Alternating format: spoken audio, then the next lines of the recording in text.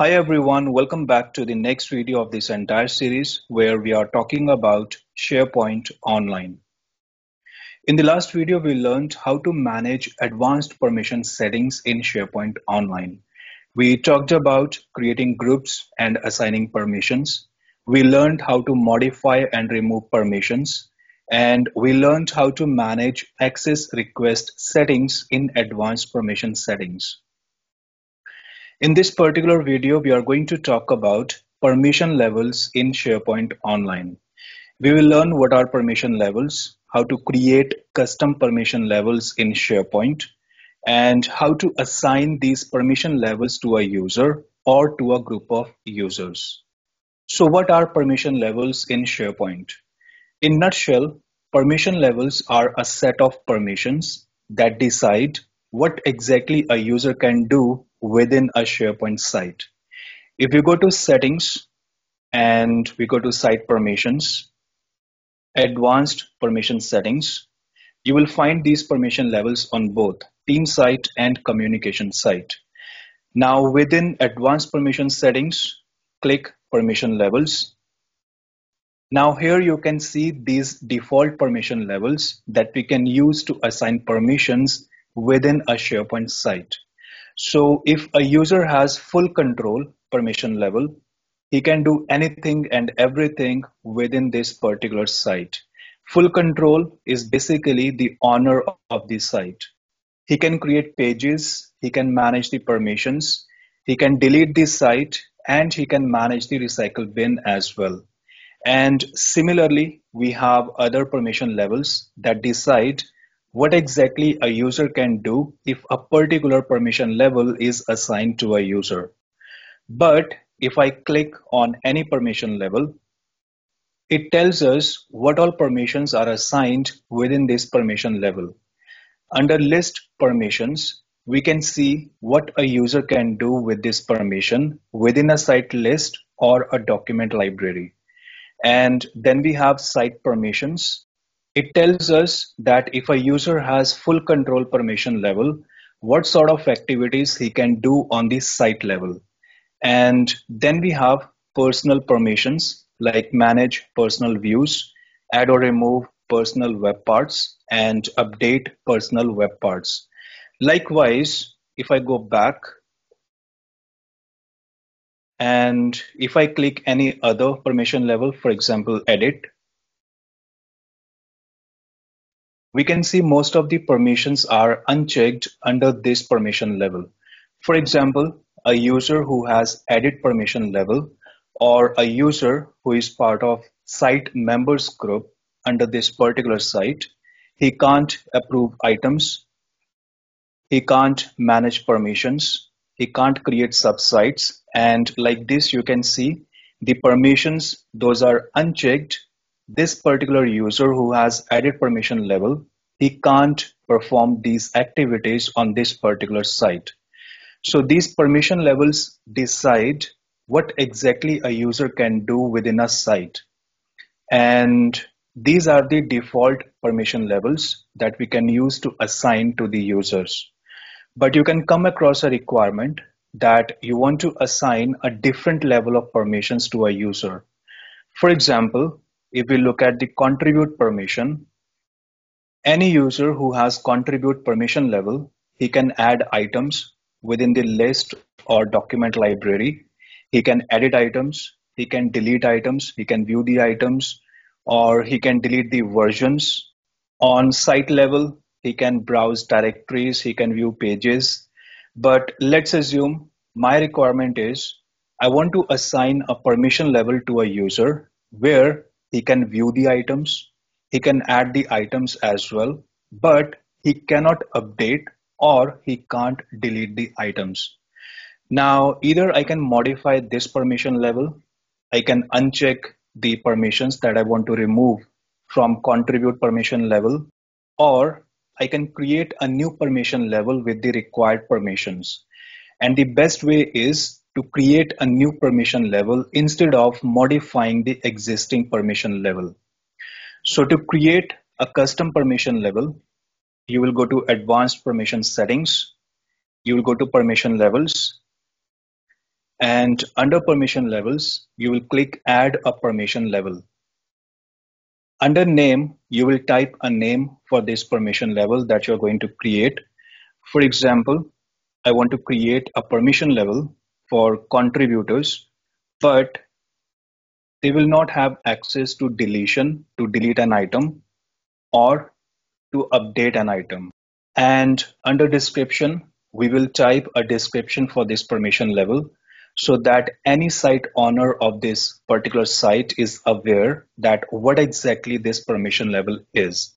So let's add something like can view, can add, but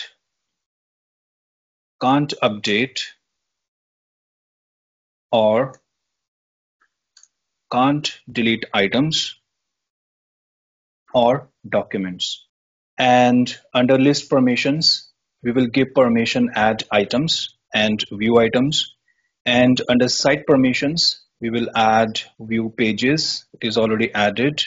And let's leave open as well. That's it. Let's click create. So now we have another permission level with name contribute with no deletion or update. And under description, it says can view, can add, but can't update or can't delete items or documents. So any site owner can easily identify what exactly this permission level is. There is another way to create a permission level where you can clone an existing permission level. For example, let's open contribute permission level, scroll it down and click copy permission level. Now this will create a copy of contribute permission level. We can see all the permissions here. Those are available within contribute permission level. Now, if I want, I can uncheck the permissions that I do not want to add within this permission level. For example, I want to uncheck delete items and delete versions. And here we will give it a name. For example, contribute with no deletion, and let's type same thing in description and click create. So this way you can clone an existing permission level. Now let's see how to assign this permission level to a user or to a group of users.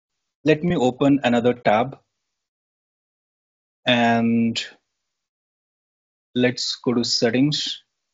When it comes up, site permissions, advanced permission settings. Now the default site groups that we have here, like site members, site owners, and site visitors, you cannot assign custom permission levels to these groups, or you can't change the permission level of these three site groups. By default, the site owners group will have full control permission level. The site members will have edit permission level, and site visitors will have read permission level. So you can't change permission level for these three groups. If you select any one of these groups, for example, site members, at the top, you see edit user permissions and remove user permissions is grayed out. If I select site owners, these two options are still grayed out. If I select site visitors, these are again grayed out. However, if I select this custom group contributors that we have created in one of the previous videos, these two options, edit user permissions and remove user permissions, these are now accessible. Likewise, if I select this user account, these two options are accessible. So if we want to modify the permission level of an existing group, select the group and click edit user permissions. So as of now, this contributors group has contribute permission level. But let's say I want to give read permission to this group and to all the users who are added within this group. So I can change the permission level from here. So select the permission level and click OK. And now this contributors group has read permission level. Similarly, if I want to change the permission level for this user, I'll select the user, click edit user permissions, and let's say I want to give him this permission level that we have created manually. So I'll select the permission level and click OK. So now this user has contribute with no deletion permission level. Now let's assume we want to create a group and we want to assign a custom permission level to that group. So we will click create group and let's give it a name test, same under description, and no changes required here. So here, let's say I want to select this custom permission level, contribute with no deletion or update. So I'll select the permission level and click create. So now we have, let's go back. So let me refresh. So now we have this group with name test. This group has contribute with no deletion or update permission level. Now, if I want to add a user within this group, I'll go to this group, open the group, click new, and here I'll type the username, select the user, and click share. Now, let's say I want to give permission to a user on this particular site, and I want to assign this particular permission level to that particular user. So I'll go to advanced permission settings, and here I'll click grant permissions. And let's say I want to add this user, and we will click show options. If we click drop down arrow, we will see all the permission levels, including the custom that we have just created. So let's say I want to select this permission level. I want to give this permission level to this user. So I'll select the permission level and click share. And let me refresh. So now this user has this permission level.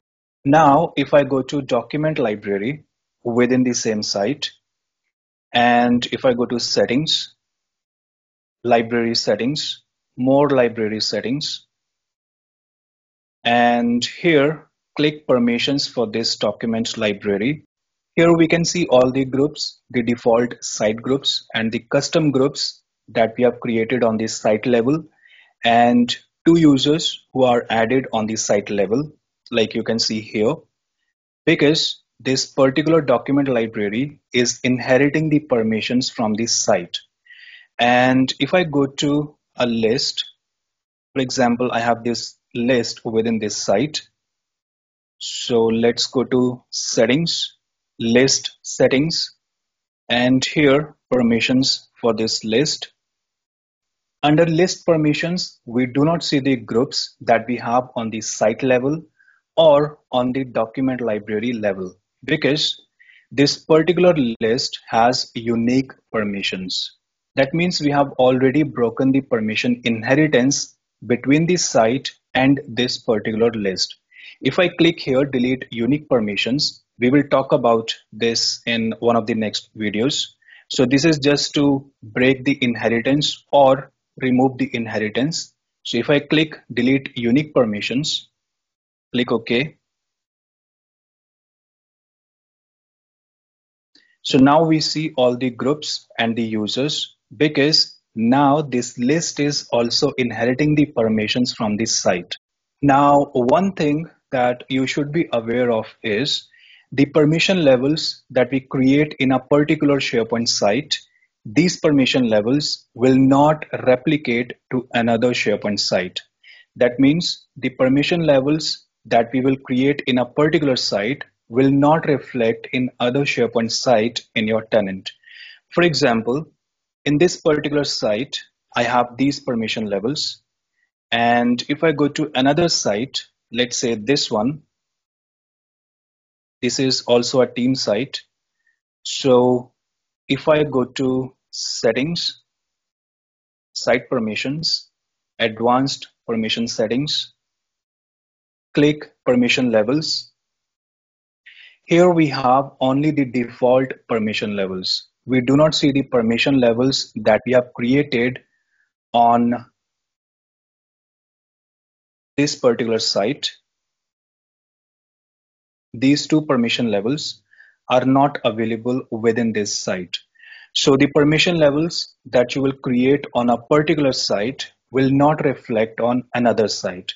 If you want to create permission levels on another site, you need to go to that site as a site owner or SharePoint admin or global admin, and you need to create separate permission levels on another SharePoint site. So this is how you can manage the permission levels in SharePoint Online. So that is all for today. If you learned something new from this particular video, please give it a thumbs up, subscribe to our channel, and if you have questions or suggestions, feel free to write them in the comments below. Thanks for watching. I'll see you in the next video.